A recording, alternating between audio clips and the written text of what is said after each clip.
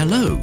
If you're only planning to come to the island town of Sviyazhsk, this video will help you to make your plans come true. And if your trip there is settled, you will see the beauty of adventure waiting for you. In its early years, Sviyazhsk had the name of Ivan's city, in honor of its founder, Ivan the Terrible.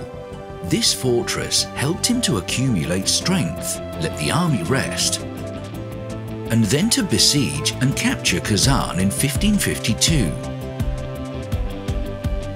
Since then, Kazan has been a part of Old Russia, and Sviyazhsk became a center of Christianity spread.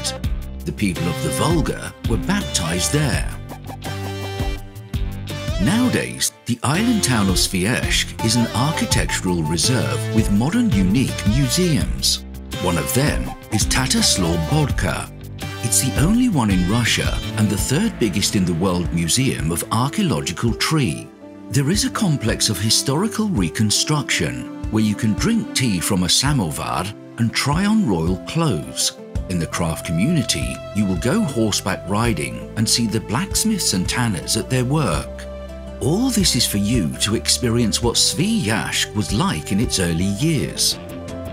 During the reign of the Romanovs, the island town became one of the spiritual centers of the empire, and during the Soviet Union times, the island town of Sviyazhsk is a place where you can touch the history.